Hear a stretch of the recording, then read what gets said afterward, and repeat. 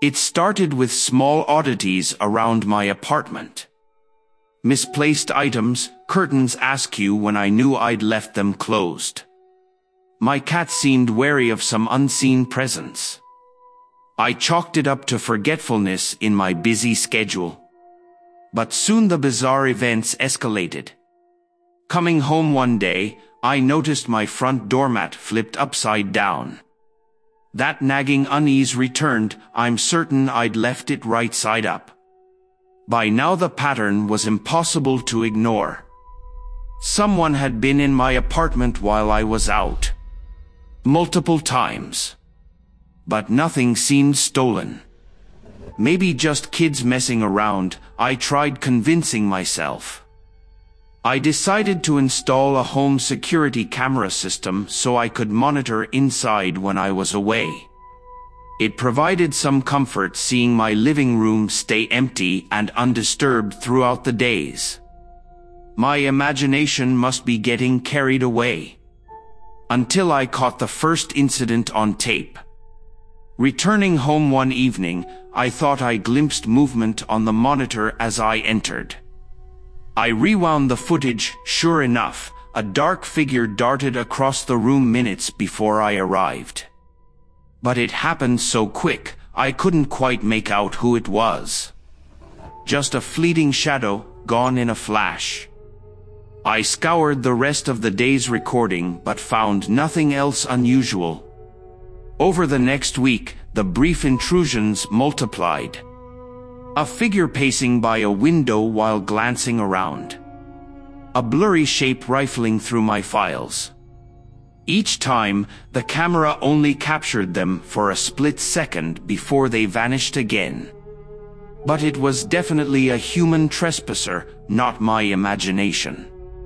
The thought of someone repeatedly sneaking in and out of my home fueled my nightmares. What did they want from me? Why not steal anything? The violation felt personal, targeted. Like I was being toyed with. I updated my system to send motion alerts straight to my phone when the cameras detected activity. Soon, alerts buzzed in daily, always when I was out. Front door opened. Movement in hallway. Short video clips accompanied the texts, but revealed only fleeting shadows. Not enough to identify the intruder.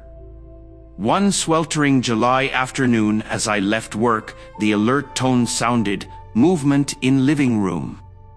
This time, the camera caught the figure exiting through the front door in a hurry, apparently startled by my arriving home early. From the footage, I could make out a tall, thin male frame and long black coat. But his face was covered with some sort of grinning demon mask. Glimpsing it even in the video chilled my blood. This was no harmless prankster. I installed more cameras with expanded coverage. Whoever this was, they were bold enough to keep invading my home despite the risk of getting caught. I became consumed with gathering evidence each day, determined to finally reveal the stalker's identity and put an end to this nightmare. It all culminated one Tuesday evening. Returning from the gym, I entered my apartment only to find the front door mysteriously unlocked. My pulse quickened. Another unwanted visitor. I flipped open my phone as I walked inside. Living room camera recording now, I said clearly. Let's see who's here to harass me this time. That's when a floorboard creaked behind me. Spinning around, I came face to face with the masked intruder himself towering over me. Before I could react, a damp cloth covered my face. Then darkness. I awoke who knows how much later, vision blurred, head throbbing. As my surroundings came into focus, I realized I was still in my living room, slumped on the floor and tightly bound with rope. Duct tape sealed my mouth. Faint euphoric music played as the intruder danced around the room, pulling books from shelves, helping himself to food from my fridge. He seemed completely unconcerned at having taken me hostage. My stomach dropped as the masked man glided over, staring down with visible excitement.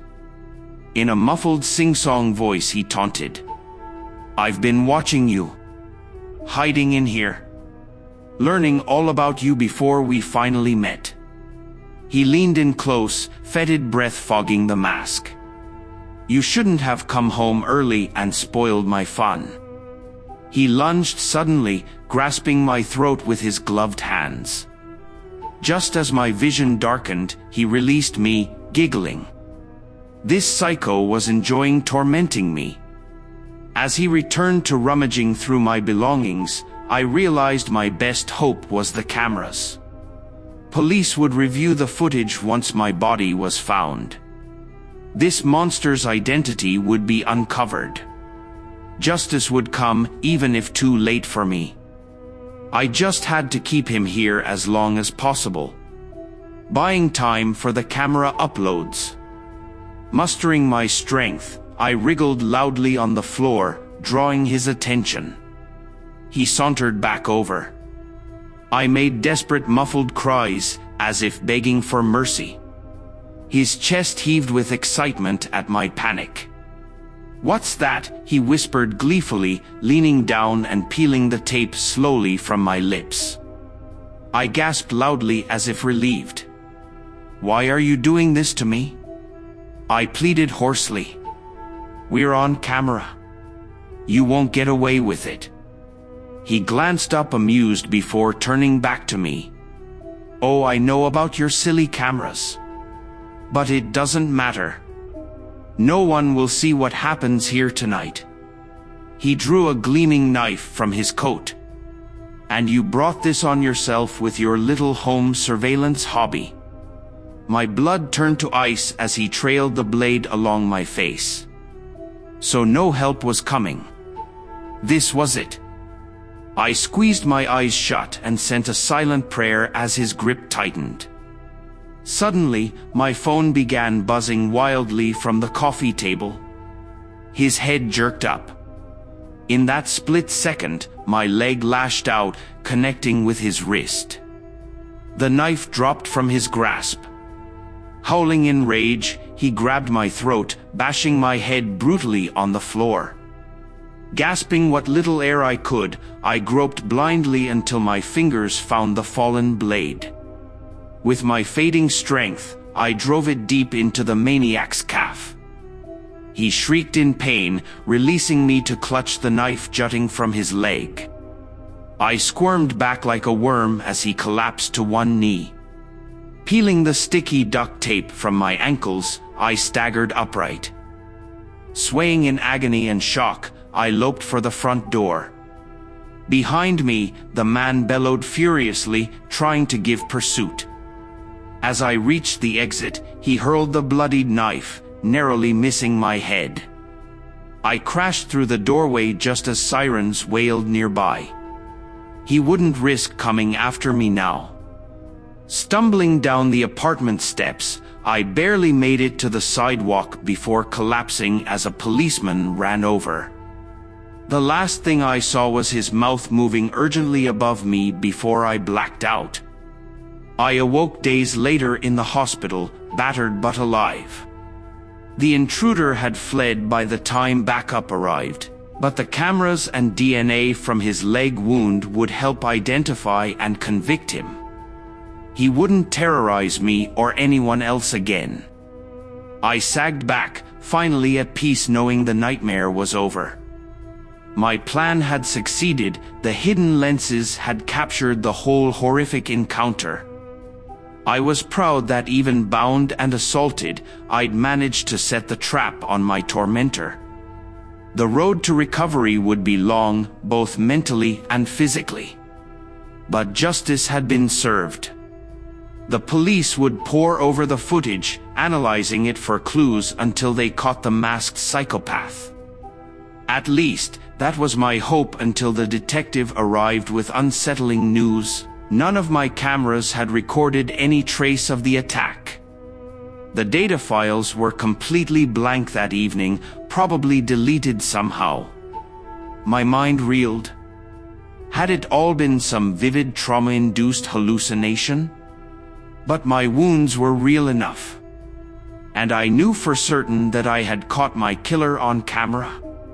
The intruder himself had practically admitted to sabotaging the recordings ahead of time, knowing how damning the footage would be.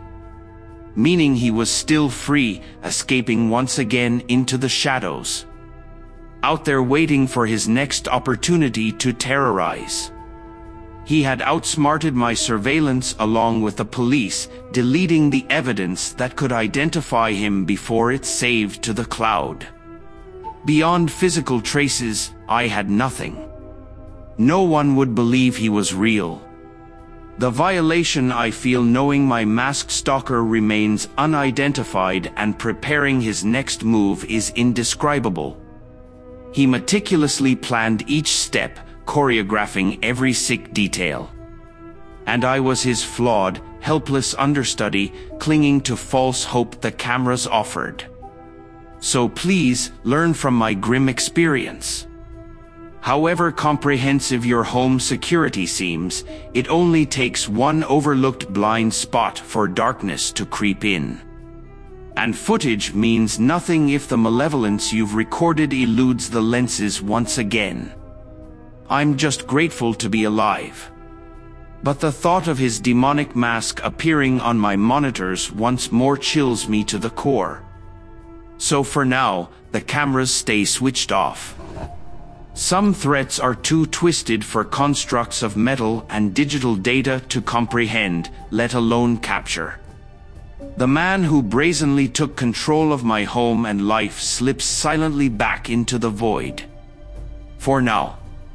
But one day, when I least expect it, I'm certain those grotesque hollow eyes will stare back through my lens. And this time, no alarms will save me from his performance. The cameras may roll, but I will not survive the final cut. The credits on this grim tale are still waiting to scroll.